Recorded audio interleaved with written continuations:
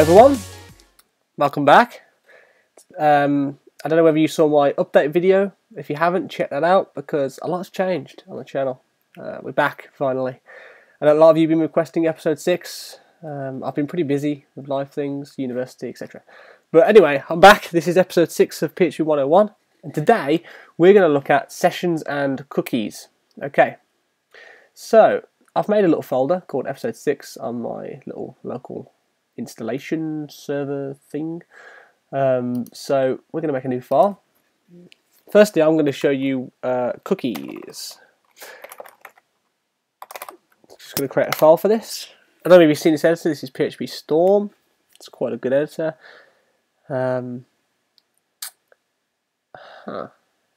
Yeah, oh, we're there. Okay, my Mac's been a little bit slow at the moment, but just bear with me. Okay, God, it's been awfully slow, isn't it? Okay, so here's our PHP document, as you know it very well now if you've seen the other episodes. I'm going to show you what a cookie is. Basically, a cookie is a piece of digitized information in a browser that allows us web developers to store information in the browser and have it expire at a time and date, which is quite useful. Just a side note, I'll put this as a comment. Do not use cookies for logins. We're going to use sessions for that. Never use a cookie for a login because a cookie is stored on a local machine, and a cookie can be edited by a malicious hacker. So somebody can change your cookie to pretend they're an admin, basically, and ransack everything. So cookies should never be used for logins or any sort of data to do with the user. They should be used for something like little preferences. So I want to show you how to use a cookie and etc. So how do we create a cookie? It's easy as set cookie. Once my PHP Storm starts to work, set cookie, and you can see here PHP Storm's telling you what you require. You require a name, which should be a string. And if you saw my types episode, you'll know what a string is. A value, which if you see these little square brackets, it means it's an optional parameter, which if you see an equals, it means it defaults to null anyway. So we need a name, a value, and when it expires. And there is a load of other stuff which you can set the path, domain, whether it's secure or not, etc, etc. We're just going to skip over those. We're going to do the simple thing. So if we double click this now, it's going to ask me for a name, which I'm going to call this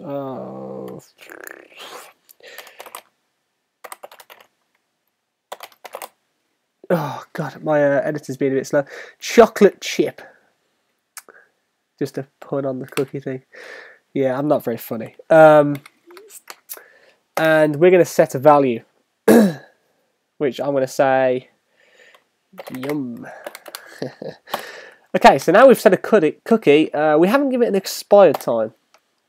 Just thinking that, which will be null if not, which means it will never expire. So if you leave the last parameter off, the cookie will never expire and will stay in the browser until somebody manually clears it.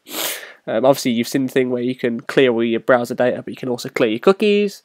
This thing will get cleared, etc. So we can set the expires time, which I believe the expired time is I think it's in seconds, if I remember rightly. I'm not too sure, but it's something like that. It's like 1-800 or 3-600. Which I think, actually no, it's in minutes. I think, yeah, that's minutes, I think. So this is basically how you set a cookie. So now we have a cookie called chocolate chip, and the value is yum. So think of this as a variable that's in the browser that we can then access. So how do we access said variable? Well, all we have to do in PHP is do $_, and you'll see it already pop up here, $_cookie, and then you reference it by the key. We called it chocolate chip. Chocolate chip. And we can then cast this to a variable, my cookie, which means that now my cookie is going to be equal to yum. Getting me ats and me quotes mixed up there. So basically, we're going to pull this from $_cookie chocolate chip. Oops, I've really mangled that here. I'm just getting used to this editor. It's a bit strange. Okay, so basically this is going to equal to this right here, because it's our value, if the cookie exists. Now, the cookie may not exist, which if it doesn't, this will throw what's known as a PHP notice. Now, a notice is something you want to try and avoid. It's sort of like an error, but it's an error that the PHP software can continue with. So a notice, sometimes it actually shows it on screen as an error. So we don't want that. We don't want the user to see this as an error. So we're going to do a simple check which will stop it generating a notice. So we can do if is set, that's actually two words there, is and set. I don't know why they do that. It should really be that, but you know. So if our cookie is set is been set in the browser, so if it exists, as it were, this is the proper way to check. If it's set, then we can access it. If not, we do some sort of default value, which will be not yum. Okay, so this basically checks whether the cookie exists. If it does exist, we're going to get the value of that and put it into my cookie. If it doesn't exist, we're going to put not yum instead, which is a default value. So then $my cookie is either worth yum or not yum, depending on whether the cookie exists. Okay. Now your next question is going to be, how do we remove a cookie? Well, it's actually really easy. Because what you can do in PHP is you can override a cookie. So you can do a set cookie with the same name, and we can set it to null.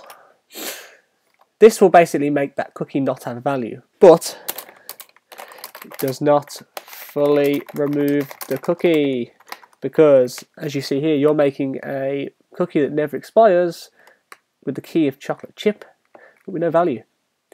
That doesn't remove the cookie, does it? So how do we actually remove it?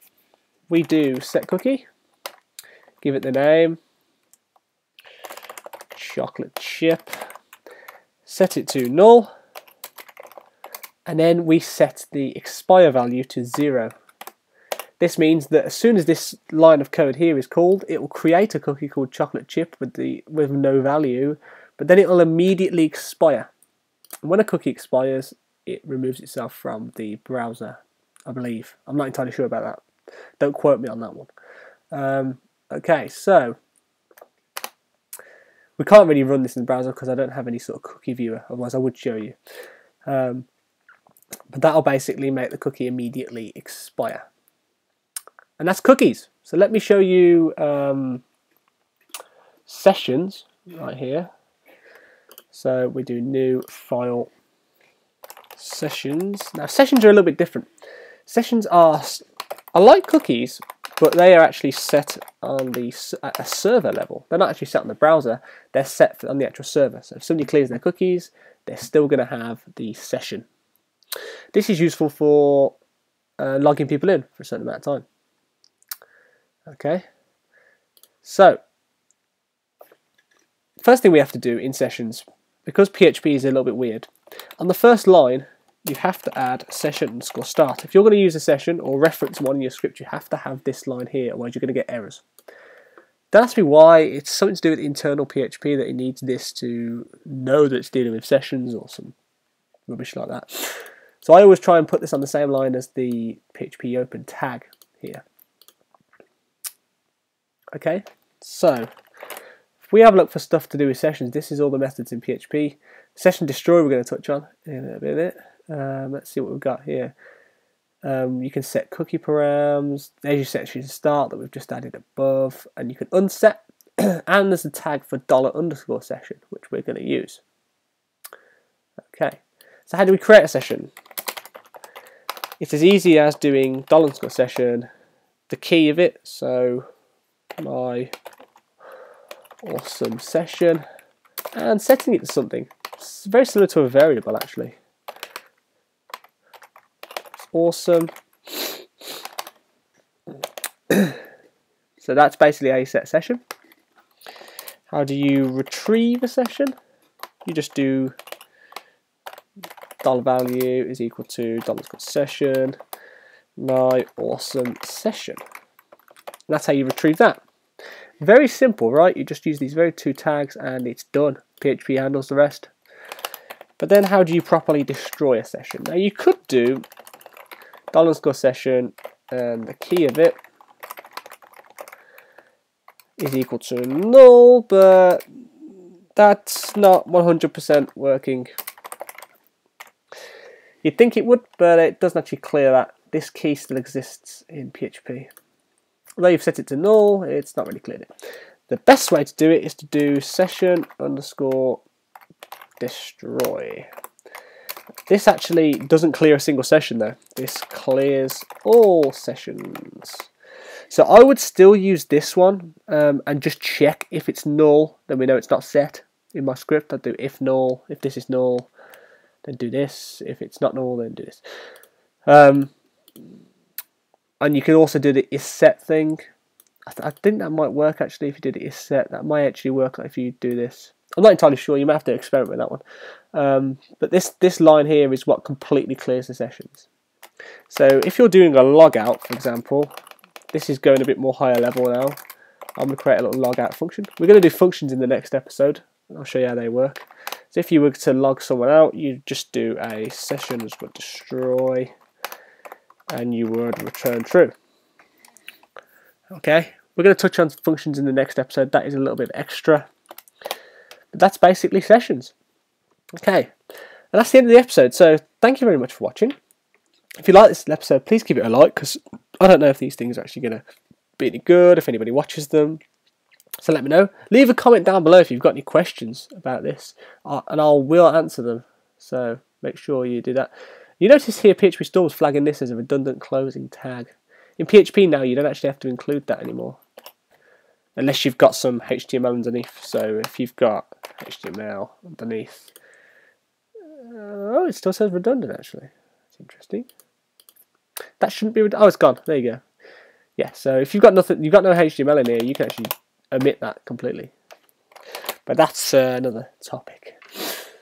So yeah, leave a like, subscribe to more videos. We're going to do these all week.